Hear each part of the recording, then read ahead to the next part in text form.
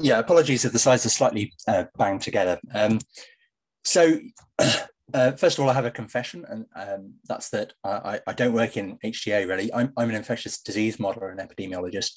But over the past few years, I've been working on a number of projects that are along the lines of health economic modeling for global health applications. And most of those have been using models that can be framed as decision trees.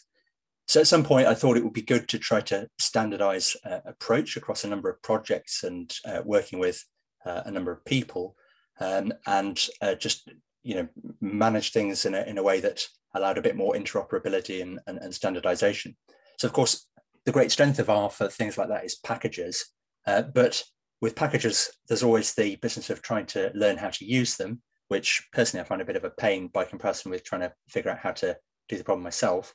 And then there's also the issue that they may not quite do what you want or do what you want in the way that you want it done. So my solution to that kind of thing was basically to try and take matters into my own hand and write a package that did things exactly the way I wanted. And as I say, that was primarily aimed for my own benefit and for the benefit of those working with me, but may at this point be of slightly wider interest. Pete, don't interrupt. Pete's got two little windows that are open in front of you. Oh, okay, you see those as well. Oh, yeah. I wasn't sure. I don't normally use Zoom, so I don't know what. Okay, is that better? Yeah. And both on. Okay. So when I first put this together, I was calling it HEdtree, but everybody else seems to read that as HEdtree. So I'm not going to argue anymore.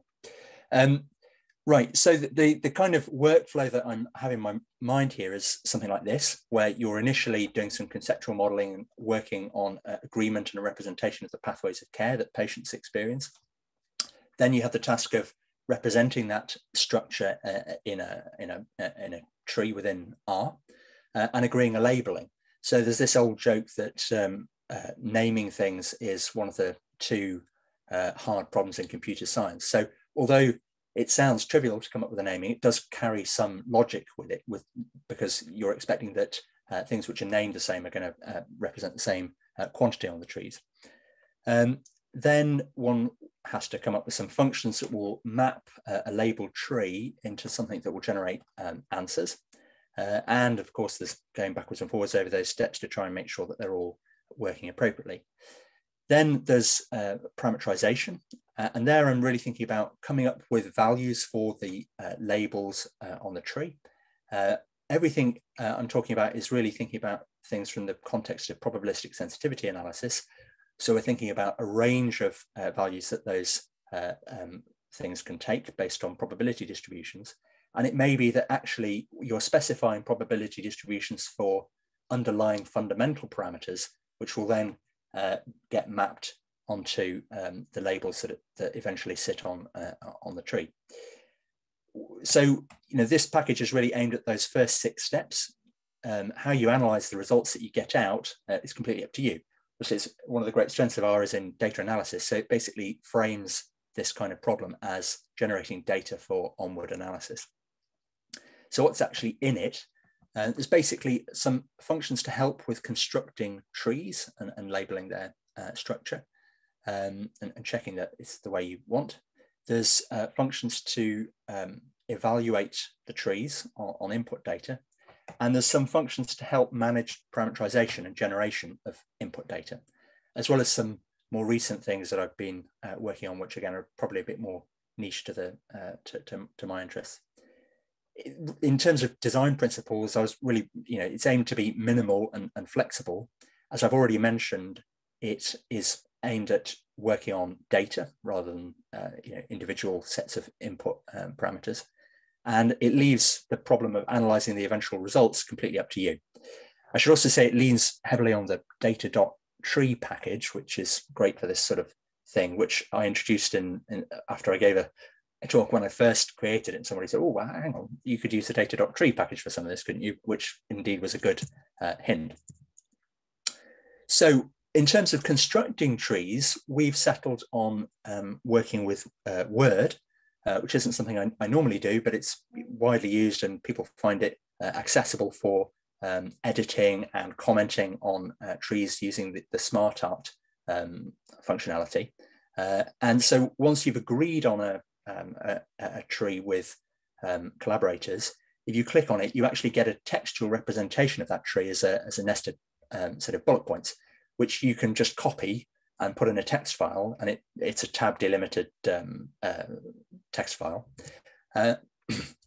So then you can read that in using the function in the HEdtree package, which will then make a tree object that corresponds to that structure.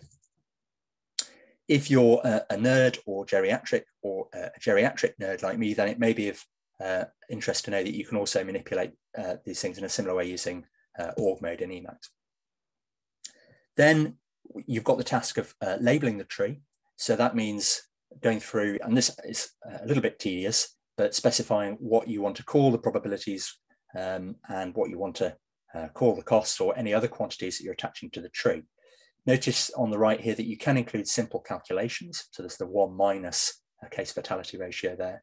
And you can also use functionality from the data.tree package to kind of sweep over the tree and pick out things to be labeled automatically. So I always include a check function, which is basically 1 on the leaves of the tree. And you can use that to check for leaks. Here on the second code block, I'm illustrating that if you use sensible naming conventions for your nodes, you can also introduce counters based on text matching for amongst the node names. Then there's also a couple of functions that are helpful for merging in subtrees. So here on the right, I've got a set of outcomes for TB of treated or not treated, and they're being merged onto a tree that represents a diagnostic algorithm that either puts you on treatment or doesn't. So in terms of checking things, there's the print function from data.tree, which you can use to print to console along with various quantities. But that only works really for small trees and small numbers of things that you want to count over the tree. There's a plotter function which will open up a web browser and let you kind of navigate around a tree. But again, that tends not to be easy to do it's easy to miss stuff I find on a big tree. So there's also a function that will dump the tree along with any other labels to a CSV file, which is a bit easier to go through line by line and also easy to share back with collaborators who may not be using R to have a look at. So what I've talked about so far in terms of our workflow to which this is meant to be applicable is stuff around, agreeing a tree, labeling it, and inspecting it to see that that's the way you intended. And the next stuff is about creating functions to evaluate things on trees. So again, and maybe this isn't quite the right place in the talk for this, but the approach here is to think, okay, we're going to have input data, which is representing a cohort. And because it's a PSA, there are going to be replicates because you're doing this for many samples for the cohort. There's going to be a count, so the number of the population size in each of these strata, if you like. And that count could be 1. So you could think of the rows as representing individual patients if you wanted to introduce that degree of heterogeneity. And then the population strata or individual patients can have attributes, which again are sort of up to you what they are and how you allocate them in creating this input data. So that's the data, and a parameterization is somehow a way to generate the label values that you see on the tree and append those to that data. So they can, first of all, they're going to be random, and second of all, they can depend in arbitrarily complex ways on the attributes. So, for example, you might have some data you could use to do a regression that tells you what outcome probabilities look like for people of given ages, et cetera, to really go down to the individual level approach and generate label values based on tools like that. But again, that stage is not part of the package. That's completely up to you how you want to encode the dependence of tree labels on attributes. So once you have a labeled tree, you want a function or a set of functions which are going to append the answers, if you like, so the mean number of deaths over the tree in this case. And that's where the HEdtree package is helping, because it uses a function factory to basically create functions that will do that for each of the quantities that you've attached to nodes. So here I'm for each tree standard of care and intervention, I'm generating some functions for checking costs, lives, deaths. And if you look at what the output is, it's a named list with a naming convention for how the function names relate to the variable names. And you can apply those functions to input data. And as long as the functions are going to find in your input data all of the labels on the tree, then they will generate answers. Here's an example. Sorry, this is not very informative probably, but just, what you're wanting with that check function is that you always get 1 to show that for every one, for every 1 unit of probability coming in, you get 1 unit coming out across all of the leads, which is why it's a useful thing to create. So that was stuff around applying functions to the tree. And then I said that there's also some stuff around parameterization, handling input data, and helping around PSAs. So one of the main things here is a syntax for dealing with input tables, the idea of which is basically to save you the job of writing a separate table for a report for how what your parameters, your fundamental parameters were, and how the distributions characterizing them were specified. So here there's a column that's the name of the parameter. There's a column with a syntax for distributions, so log normal distributions, beta distributions, not a distribution here, multivariate normal, and then a description and a source, which are ignored by HEdtree but are useful to users. There's also a couple of functions which I'm aware must surely exist in other R packages for helping specify those distributions based on data in literature and so on. So if you read in that CSV file as a data frame, you can parse it and it will create a parameter object. You can also, when you do that, ask it to generate some test output, which I'll walk you through. So the parameter object will basically, again, be a list, and for each, it's a named list with the names of the parameters, and each parameter, if it's representing a distribution, will include the values and the name and so on, but it will also generate a random number generator for that parameter and a quantile function, the quantile function really being for working with Latin hypercube sampling. If you want it to dump out test output, then in the file, in the directory you specify, it will spit out distributions associated with the parameters so that you can kind of sanity check them by eye, as well as a CSV file that lets you look at the kind of midpoints and ranges. So once you've got a parameter object, like this top row here, there's also a function called make PSA, which will then turn those into a data dot table object that you can apply functions to. Here I've actually by hand written a kind of wrapper that will pick out the functions for the right arm and apply all of them at once, but I might automate some of that in due course.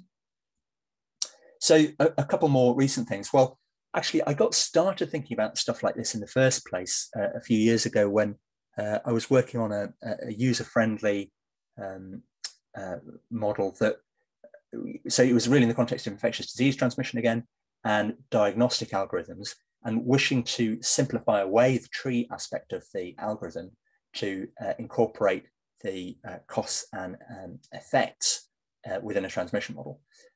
But it occurred to me that actually you don't need to have these approximations necessarily if you can get the trees to spit out the ODEs automatically. So I've written some code to do that. So if you assign dwell times to each of the states, it will also generate code for use in ODE models that allow you to include the dynamics through those nodes on the tree, treating them as compartments in a system dynamics model. The other thing that I've been doing lately is working on Bayesian inference in relation to this. So for one study I'm working on, we're going to get count data for the tree, basically. So a count for each leaf, which means that you get to reconstruct the whole history. And we'd like to condition the distributions on that data.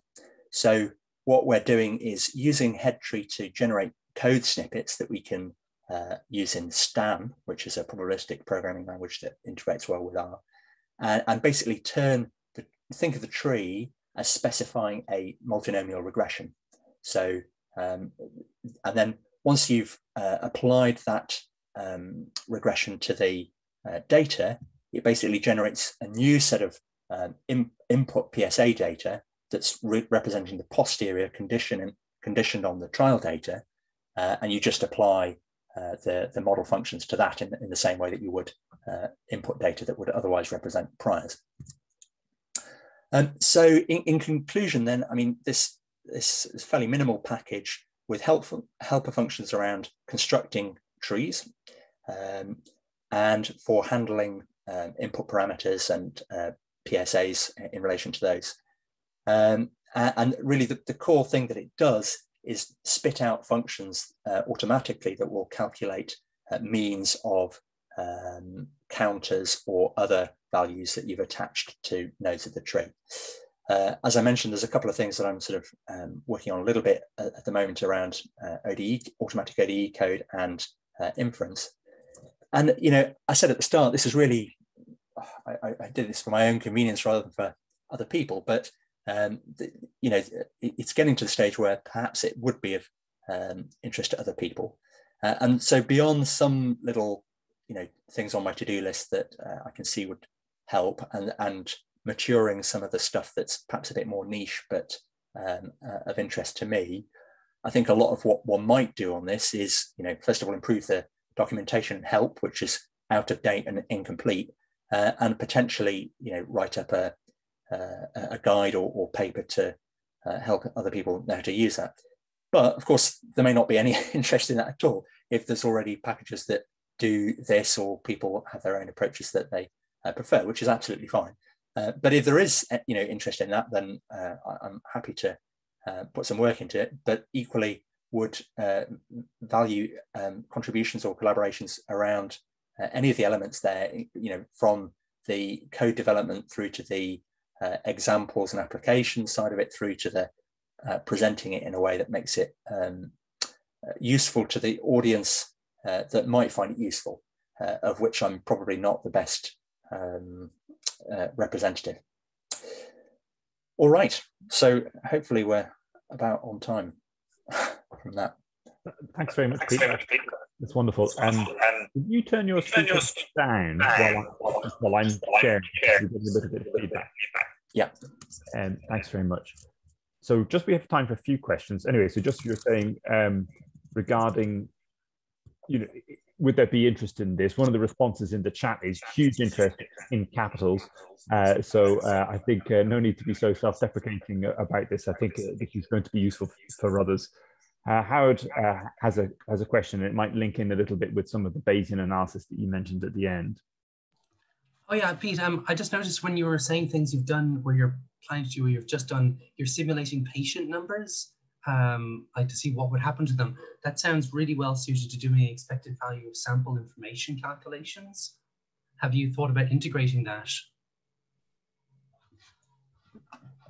Not particularly, but that's again just because I'm driving this based on the things that I've got a need to do, yeah, and I haven't had a need to do that. So yeah, I wrote something that would obviously the core business of what this does is to calculate mean quantities across trees, But because of that trial application I mentioned, I also wrote a simulator that would consider, fixed number of patients and stochastically simulate them through the tree. I mean, some of the other things that were a bit on my to-do list in that direction were potentially to integrate with some of the approaches to sensitivity analysis along the lines of Savvy, so that, for example, you could generate like Sobol type sensitivity analyses without having to actually do those runs based on existing PSA data. So that's the kind of thing I had in mind. I mean, yeah, full stop. But yeah, if you've got a good idea for something that people find interesting that's worth putting in, I'm all ears. Pete, you've also really piqued the interest of Mark Clemens. I don't know if Mark is able to unmute himself and just ask this question directly. I guess he really could. Sorry. Thank you. That was a great presentation. Have you thought about doing variance estimation for the ODEs? The reason I'm asking is that I think the RSTPM2 package has got a mark of MSM function which uses ODEs, which sounds very similar to what you did in your 2018 paper. And I think that you can actually calculate the variances by adding on to the ODEs.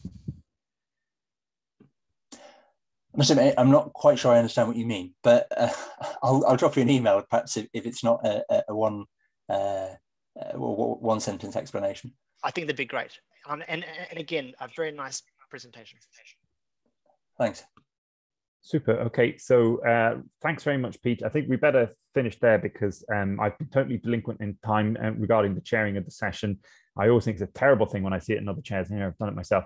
Okay, so can we try and resume at 10:25 for the next set of presenters? So we'll just take a short break and we'll see everybody back at 10:25.